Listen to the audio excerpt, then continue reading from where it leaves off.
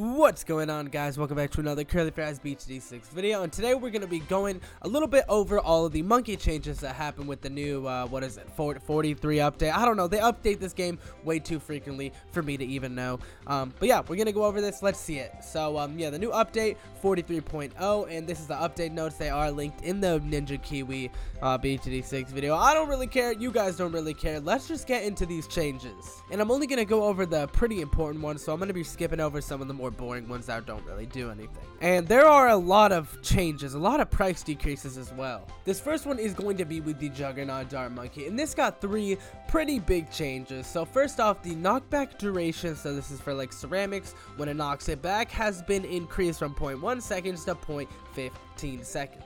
The knockback to heavy targets, which is basically ceramics, has been increased from 1.5 to 2.25. And the knockback to light targets, which are just the default balloons like red, blue, green, yellow, has been increased from 3 to 4.5. And the Super Monkey Fan Club has been lowered by $500 as well. The Boomerang Monkey got a lot of changes. First off, starting off with this actual starting price. This thing has been lowered by only $10, but that's still a really big difference if we're talking about it from a chimp standpoint or anything like that. So there's already one buff for the Boomerang Monkey. Now the Mob Domination has been switched up quite a bit as well. Its main pierce has been increased from 18 to 54, which is a lot of pierce. If you don't know, that's basically how much balloons it can pop at once. This thing can deal with herds of balloons now. And when you upgrade it to a 205, it has been increased from 27 to 81. So this guy can literally absolutely demolish, like, not waves of ceramic. Oh my god, he can demolish like millions of rainbow balloons like at once. Like probably, well, we can send it to like 81. Oh, sorry for the mute button there. We can send it to 81, send out rainbows.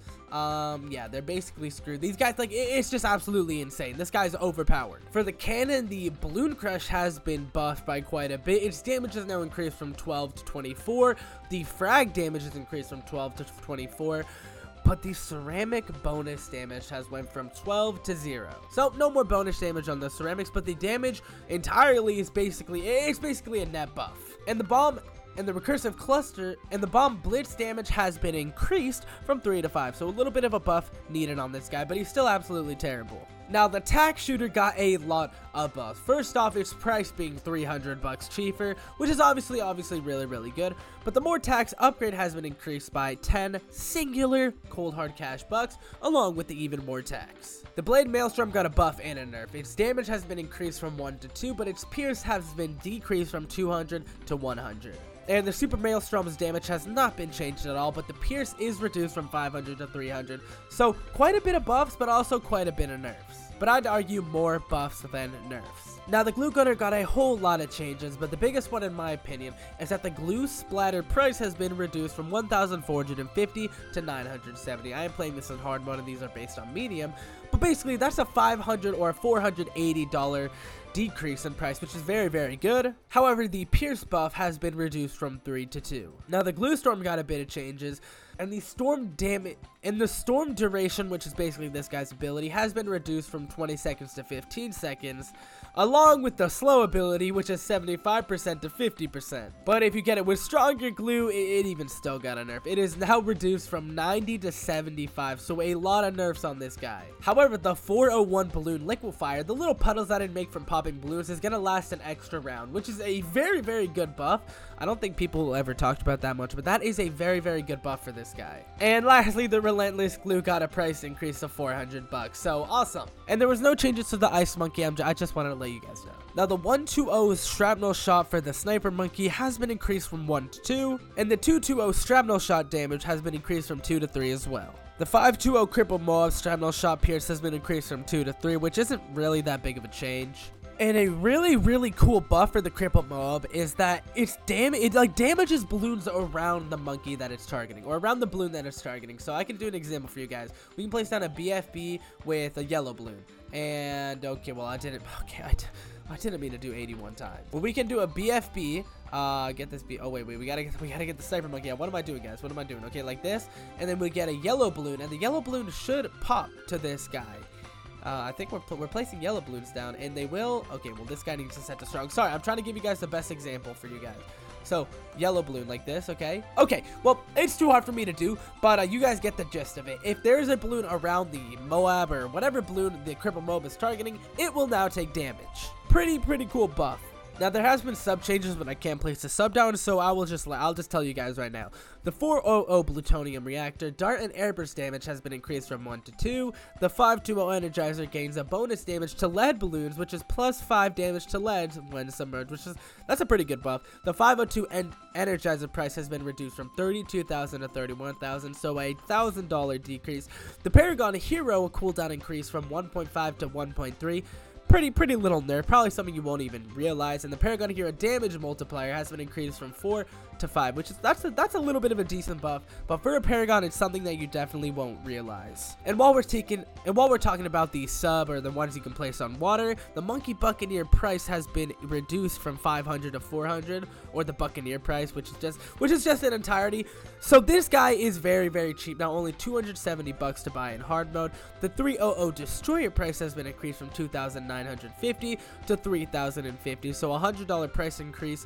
The 003 Merchantman price has been increased by 100 bucks as well, from 2,300 to 2,400. I don't know what I just said there, but the Navark Unlock XP, which is something that I've never seen changed before, has been increased by 250,000 XP. So it's going to cost you 750,000 XP for you to unlock the Buccaneer Paragon, which is, I've never seen that before.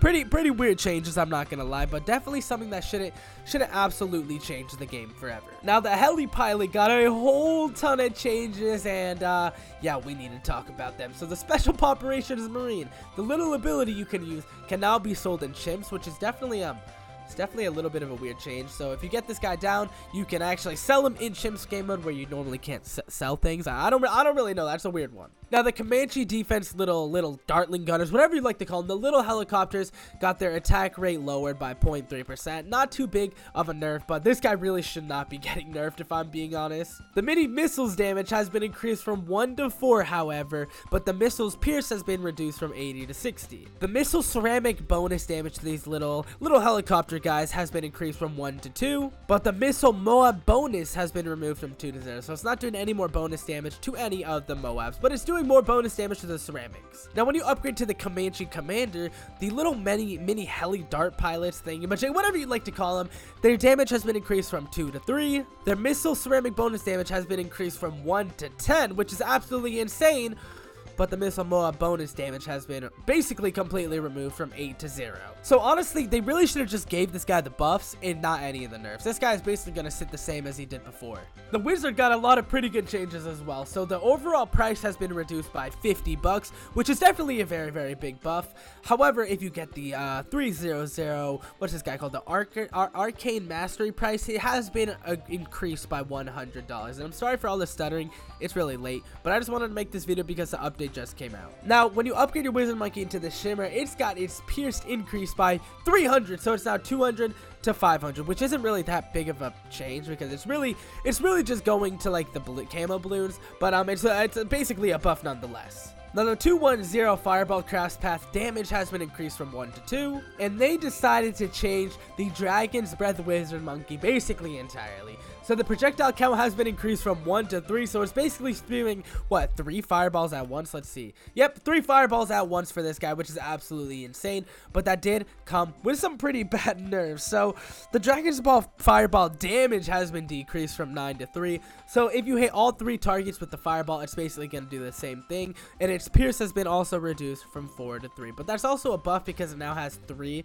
little fireball guys. I don't really know why they changed it. This guy was perfect as he was before. Now the wall of attack, like this little fire thing on the Wizard Lord Phoenix just by itself, has been increased from 3 to 5, but the fireball damage has been decreased from 27 to 9. So yeah, basically it's absolutely terrible. And just to add a little bit of stuff on that cake, to unlock the Wizard Paragon, you need to get 1,000,000 XP now instead of 500,000. I don't know why they're changing the XP like this, but they're just doing it nonetheless. So there's nothing you can do about it. Now the Ninja Monkey got a lot of nerfs, but also a lot of buffs at the same time. So first off, the biggest one is that the price has been reduced by 100 flippin' $, which is absolutely insane, and the attack cooldown has been reduced from 0.7 seconds to 0.62 seconds, so 2 buffs back to back. And just to add on to that, if you upgrade into Ninja Discipline, the attack cooldown has been reduced from 38% to 30 on all attacks. So this guy is got a lot of buffs.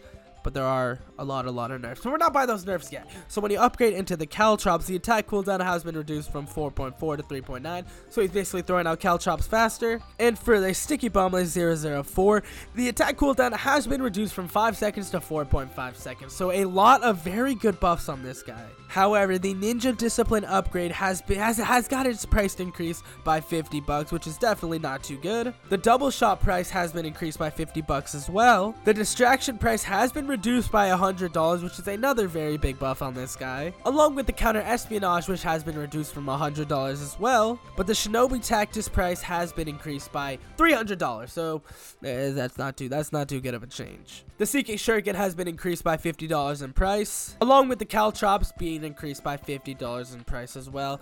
And but for the Paragon, it's been reduced by 500,000 XP. So instead of needing 1,000,000 XP to get this guy, you only need 500,000. Some pretty weird changes on the Ninja Monkey, but I mean, that's just to come. Now, a pretty cool druid change decided to happen in this update. So whenever you use the Jungle's Bounty ability, it will now generate a live.